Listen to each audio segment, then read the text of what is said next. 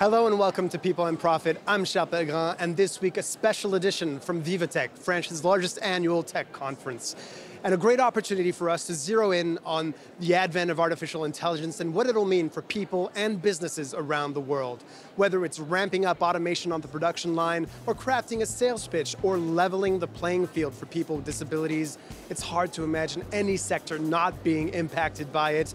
But first off, let's get a sense of the big picture.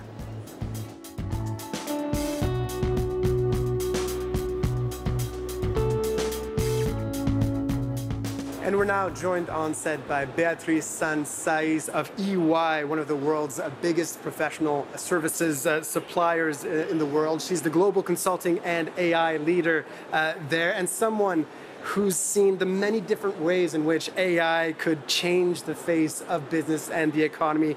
Thank you so much for being with us on the program.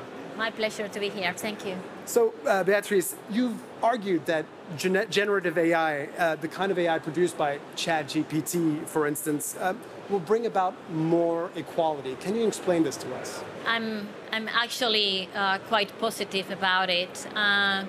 Equality is driven by two aspects. One is education, and giving access to education to the whole population is a breakthrough. And the second thing, and I think we have already data to confirm that, AI is impacting in terms of a productivity boost most on the lower skill workers. Think about, for example, a software engineer that all in a sudden has access to all libraries of code. Their productivity can go up 40%, while, for example, in the more high-skill workers, that productivity increase or improve will go just kind of 10%.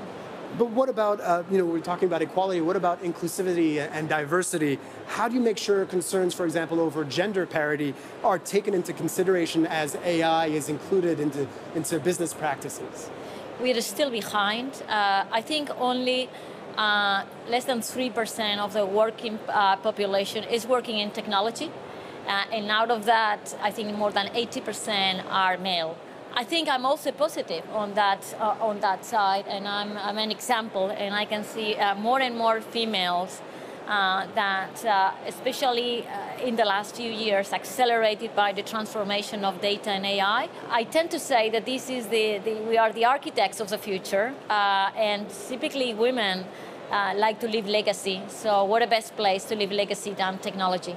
The AI is only as good as the data that it's being trained on, and that's one of the big issues we've seen with some algorithms that we're not even sure why end up having discriminatory practices because of the data that's being used. And how do you make sure the AI takes these things into consideration? 100% bias, as we call it. It has been identified, I think, quite early in the journey as one of the potential risks of this technology. Training an algorithm with bad data will only produce the same bad data. There's a lot of investment, and that's the good news. There's a lot of investment going to solve that issue. First, from a technology perspective, there are new techniques, adversarial networks, that are almost kind of challenging models when some bias, for example, are appearing. So kind of that's one sense. But it's ultimately the responsible AI frameworks, the companies, governments, and the regulation itself.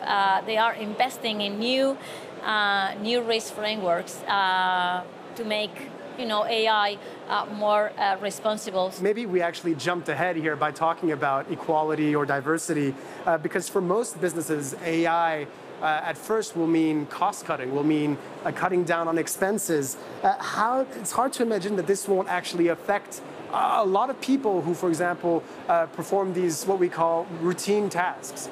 How do we ensure it's not as destructive as it could be? The fear is there, and there's a lot of talk about the bad AI or AI cutting jobs. I think it's important to put things in perspective.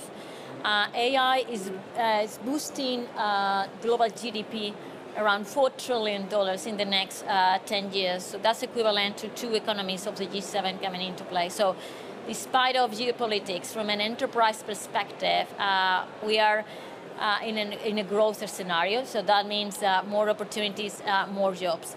there are new industries that are about to be reinventing. So, for example, the industry around hardware, it's a bottleneck today. That industry will be fundamentally kind of reinvented. There are new jobs coming in. And ultimately, I don't know, if I have an AI improving my productivity like 40, 50%, I wouldn't mind working 2 days or 3 days a week. So somehow we might need to bring back some of the debates or the discussions that, were somehow kind of closed a few years back. Beatriz Sanz Saiz from EY, thank you so much. Thank you. Now up next, France 24's tech editor Peter O'Brien scours the halls of VivaTech to find out what the rise of AI means for climate tech. Here at VivaTech, artificial intelligence is being put to task to serve our climate and our environment through a variety of different innovations that promise to help us reduce our waste, improve our energy efficiency, and much more in between.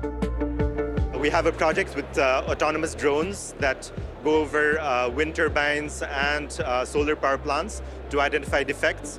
And we use computer vision both to navigate autonomously in those power plants, as well as identify those anomalies. We use artificial intelligence and machine learning in our sorting centers to make sure that the quality of sorted waste is good, and then the recycling quantity and the recycling efficiency will be the best. When it comes to energy use, often the elephant in the room is the data centers used to run and to train these AI models, which are increasingly energy and water intensive. But of course, here at VivaTech, there are proposed solutions to this as well. The electricity consumption is a problem, but I think the more we use renewable power and the more we use the waste heat coming from the data centers, the better it is for the future. This is our GPU cooler, and this system makes it possible to operate the data center without air conditioning. Now, NGOs like Friends of the Earth and Greenpeace say that even if the AI industry increases by 10% the efficiency of its data centers, if it doubles the amount of data centers there are, that would increase greenhouse gas emissions around the world by up to 80%. But I've asked lots of businesses today here at VivaTech, and they've told me that the productivity gains promised by AI will actually reduce our impact on the climate and our carbon emissions. What we have to remember, though, is that people here at VivaTech this year are here because of AI, because of the hype it's generating, and fundamentally because they want to buy and sell AI tools. Well, Peter O'Brien, France 24's tech editor, reporting there. And now I'm joined on set by Olivier Oullier. He's the co-founder of French startup Inclusive Brains and the chairman of the Institute for Artificial Intelligence by Biotech Dental. Olivier, thank you so much for being with us. Inclusive Brains has developed an interface called Prometheus, which is able to read brainwaves and other neurophysical data and translate it into concrete commands thanks to electrodes placed on the brain, for instance. So this allows people with disabilities who don't have use of their hands to use computers, or, for instance, to carry the Olympic torch during the torch relay, which is something that happened recently thanks to an exoskeleton. So thank you so much for speaking to us on People and Profit. I want to start with one thing here. The objective is to help bring in more disabled people into the workforce, at least open up more jobs to disabled people. How can they access this technology? What's the first step for disabled people here? This is very high-tech technology that is quite expensive. And the first step for us was to develop this technology, but second, to find the right partner that allows us to industrialize it, but also to open the doors of workplaces and education, because it's not just helping people re-access or rejoin the workforce, it's also about people being able to have access to education. So we partnered with Allianz Trade, the global leader in trade credit insurance, in order to be able not only to have this project with the Olympic torch relay, but to take this technology in the workplace, to leverage the combination of artificial intelligence and neuroscience in order to improve inclusivity. The remote control was invented for people with disabilities so that they could control their television set. But then it changed entirely the way you and I and billions of people around the world interact with technology. And it became a massive market. So what we aspire to be doing in the next years is by empowering machines to adapt to how we feel and how we are, regardless of our physicality, needs, and abilities, however special these might be. We want machines to adapt to us. And what is happening today with artificial intelligence is not enough. Generative artificial intelligence, the way most of us are using it, is about understanding and recreating language. But look at the way I interact with you. I'm using my hands, my facial expressions. You are nodding. There is so much than words in the way we interact with humans and the way we interact with machines. I want to take a step back here a little bit to one thing you said earlier, that in this road to develop Prometheus, you have the support now of a huge credit insurance company. Absolutely. What's in it for them? What's the link between a credit insurance company and what you do with the Inclusive Brains? What's in for them is also to understand how we can leverage this technology not only to empower people with disability, but everyone. Hence what I mentioned earlier regarding the remote control. First, you work for people with special needs, and then you can help the entire workforce. Because the artificial intelligence that we've been developing by integrating facial expressions, brainwaves, prosody, which is the intonation of my voice, my movements, the way I breathe, heartbeats, into the models, for us, it's a way to try to develop artificial intelligence that works as close as possible to the functioning of a human brain. And it can help everyone.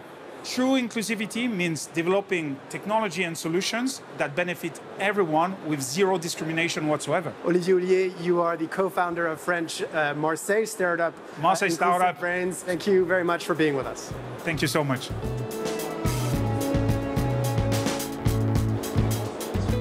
That's all we have time for this week. If you have any questions or comments, feel free to reach out to us on social media.